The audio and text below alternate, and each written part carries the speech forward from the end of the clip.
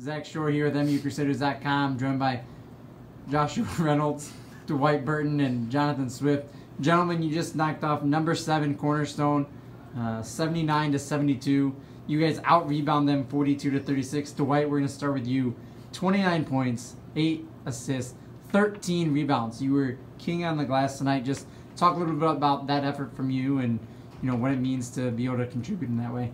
And the game plan going into it was that they're a very good rebounding team, offensive, defensive. They get out and rebound the ball a lot. So coach put the emphasis on rebounding. We got to beat them rebounding. So I just tried to get to the glass, block people out when our bigs had them sealed.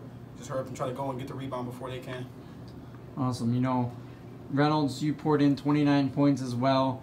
7 of 10 from three-point land, 6 rebounds, 3 assists, 2 steals. What was working from you behind the arc? It looked like you got on fire and were just feeling it there for a little bit.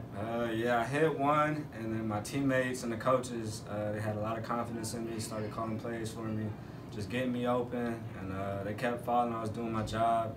Been hard on myself this year, so I just wanted to play this game. No outcome expectations, so that was the outcome. All right. And then, John, scary moment for you early in the first half. You went down. Came back, 10 points, 5 rebounds. Really your leadership on the court there down the stretch.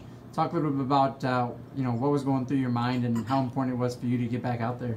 I knew that I had to lead these guys today. This is going to be a really big game against a ranked opponent, and we all knew the game plan, but I just had to make sure that we were all on the same page, and when we got up, to not lose our focus and just know that we got to take the game one possession at a time and not get just dumb and start shooting just any type of shot. So just calming the guys down and not worrying about what happened earlier in the game with the ankle, it really helped out a lot. All right, well, nice job, guys, and good luck on Wednesday.